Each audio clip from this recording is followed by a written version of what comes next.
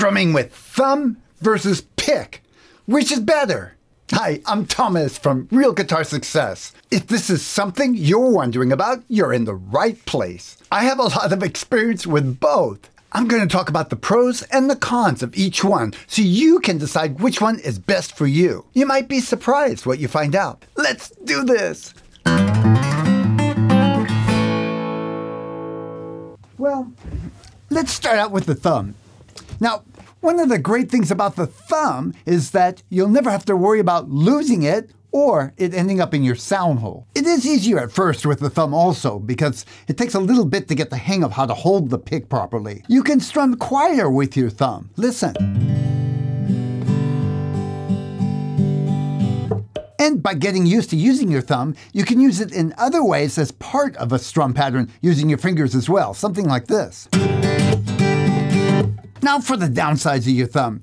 It's more difficult to get a nice, crisp, clear strum. Not impossible, but it's harder than using a pick. Also, it's hard to play single notes, at least quickly, like in lead guitar.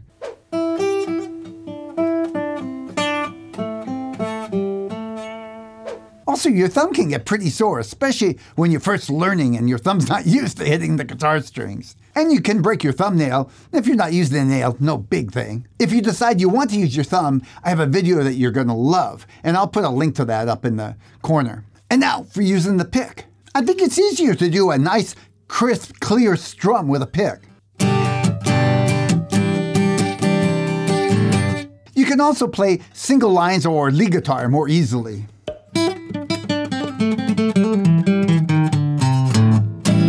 You're less likely to get sore using a pick, and there's all kinds of picks that you can choose from to get different sounds. And now for the downsides. One of the big ones is when you're first learning, it's kind of hard to hold on to this pick, and it has a strong tendency to end up inside your sound hole.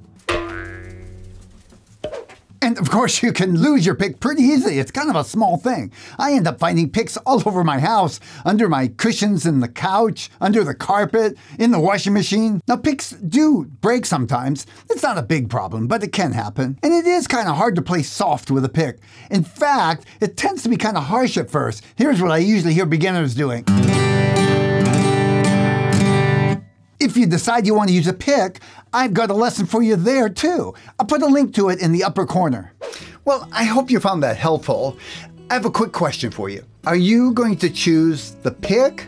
Or are you going to go ahead and try to learn to use the thumb and learn to use it in a way that'll get a good sound? Let us know in the comment section below. And I'd love to know what kind of guitar you're playing on also. If you did find this helpful, go ahead and subscribe so I can make sure and keep you updated with new videos as they come out. Before you go, hang out for just a little bit more. I have a video that I think you're going to find very helpful. And you can find that right up here.